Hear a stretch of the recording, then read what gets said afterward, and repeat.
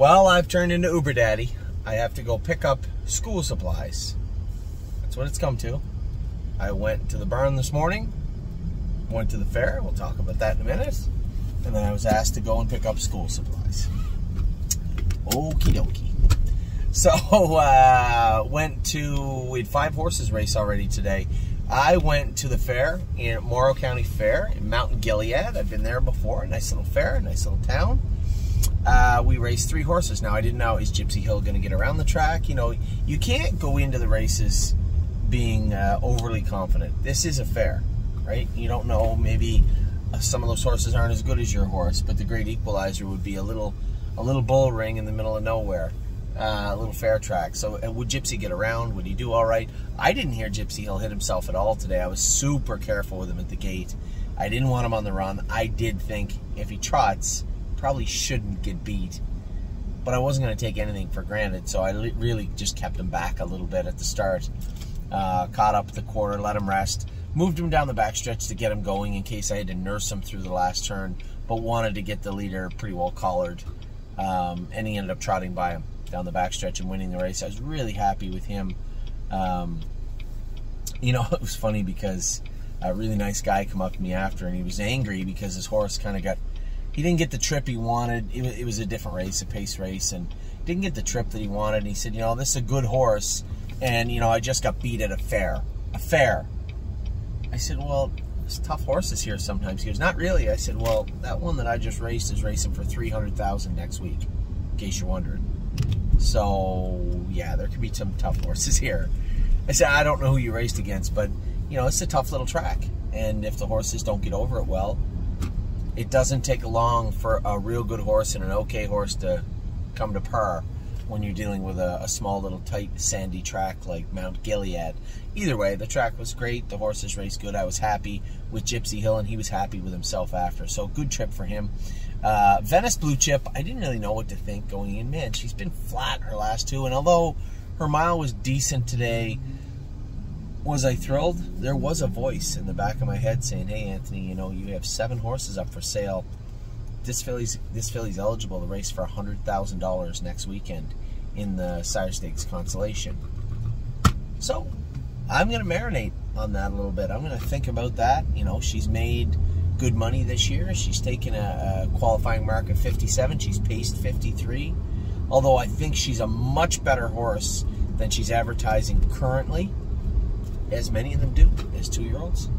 I think there's still lots there, and it's not like she's exhausted or angry. She's just not quite what she was before.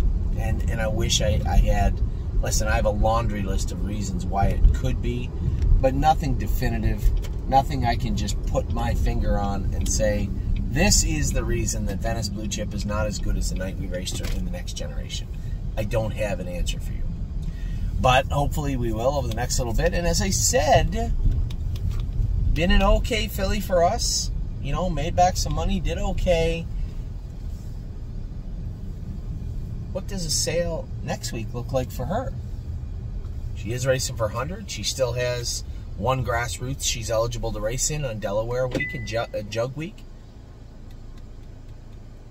She has at least 1, if not 2 races left after that Consolation. So an interesting prospect, I think. I never really thought about it until after the race, to be honest. So I will talk to the stakeholders, my partners, and to be quite frank, a major stakeholders, Blue Chip Farms themselves. And I don't know if Tom Grossman has any appetite to sell her.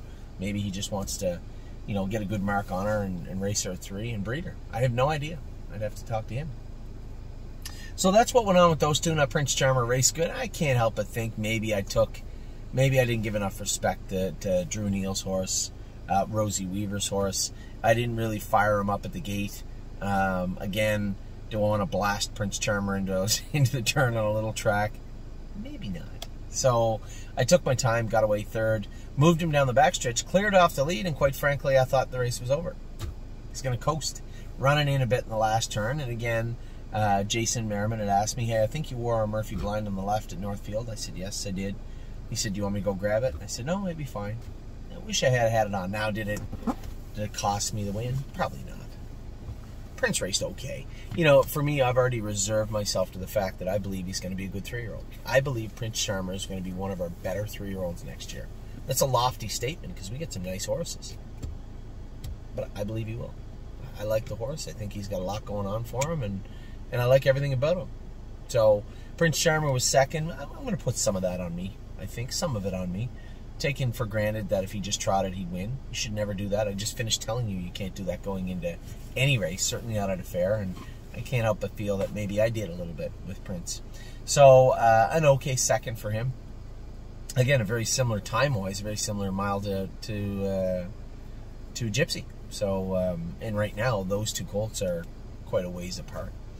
I got to watch Cutie Cumber race. Maybe I got her out in the last. You can't move her in the last turn at Poconos, but had he moved her in the last turn, I think she's probably second. Trots in 56-2. Instead, she was third, trotting 56-4, 56-3. Thought she raced pretty good though. Good mile for her. Getting closer. I got till the end of September to get that mile in 55. I told Megan I thought she'd take a mark of 55 by the end of September a while ago. We'll see if that comes to fruition, but she raced good today.